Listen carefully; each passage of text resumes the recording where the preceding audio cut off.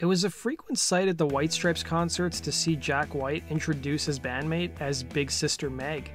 The White Stripes formed in the late 90s at a time when rock and roll was kind of in a weird spot. The dust had settled on the alternative rock movement of the early 90s, and while there still were bands on the charts from that era, it was a far cry from their heyday. Most of the popular rock songs of the time were considered pop rock and what some would call post-grunge. The White Stripes seemed like a fresh breath of air, while also being a throwback, a band that paid homage to the blues.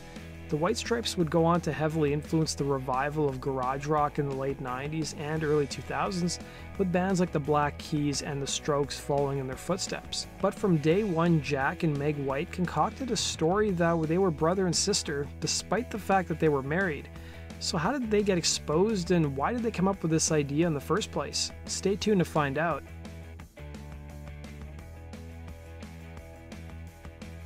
Hailing from Detroit, Jack White was originally born John Gillis. As a teenager, he attended a mostly ethnically mixed school. Hip-hop was popular with the kids at the school he attended, but Jack didn't count himself a fan. Instead, he focused on mastering the guitar, as his influences included Led Zeppelin, Captain Beefheart, Pink Floyd, The Doors, and countless old-time blues musicians. Obviously, he became the odd man out of school. And music wasn't Jack's first calling in life, as he would reveal to Rolling Stone that he initially had several ideas of what he wanted to do after graduating, including entering the priesthood and possibly joining the Marines.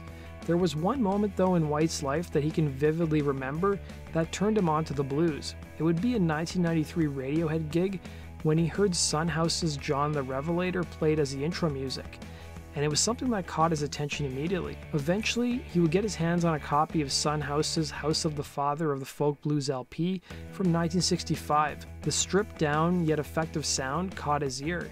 He would reveal in the film It Might Get Loud with Jimmy Page and U2's The Edge, "I didn't know you could do that, just singing and clapping. It meant everything. I heard everything disappearing. It was as if with a single blow of the axe had opened up the world to me.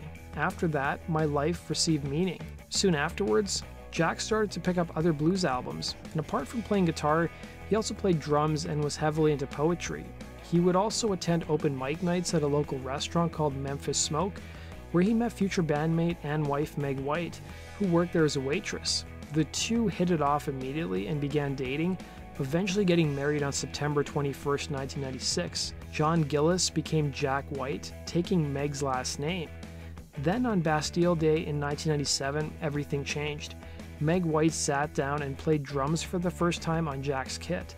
White would tell Rolling Stone in 2008, "When she started to play drums with me, just on a lark, it felt liberating and refreshing.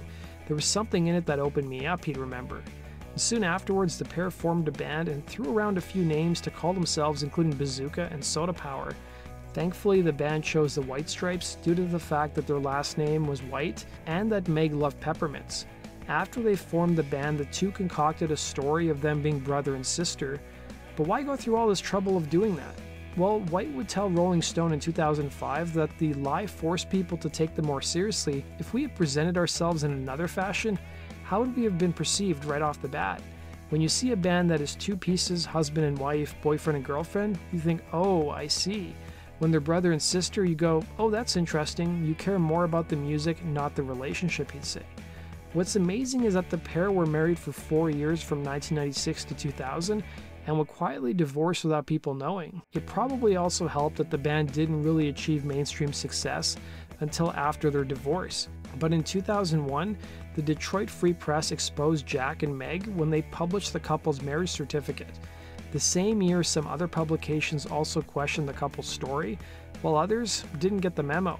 The May 11th issue of Entertainment Weekly reported, "The rumor is she's his ex-wife," while the June 15th issue of the New York Times announced that the couple were divorced. But not everyone got the news, as the New Yorker magazine referred to them in a 2001 story as two siblings from Detroit.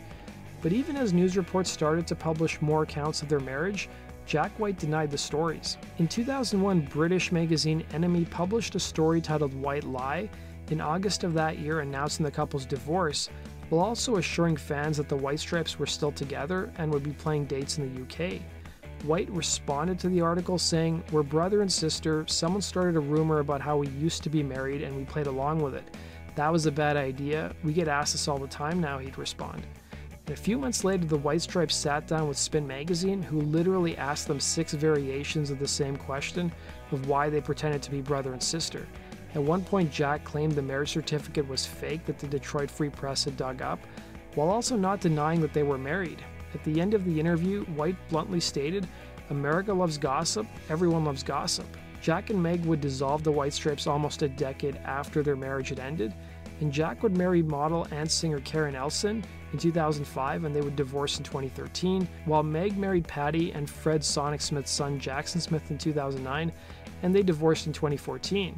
And as recently as last month, it appeared the former bandmates are revisiting this old story once again, as they're set to release a greatest hits compilation with the line "My sister thanks you and I thank you" on the album cover.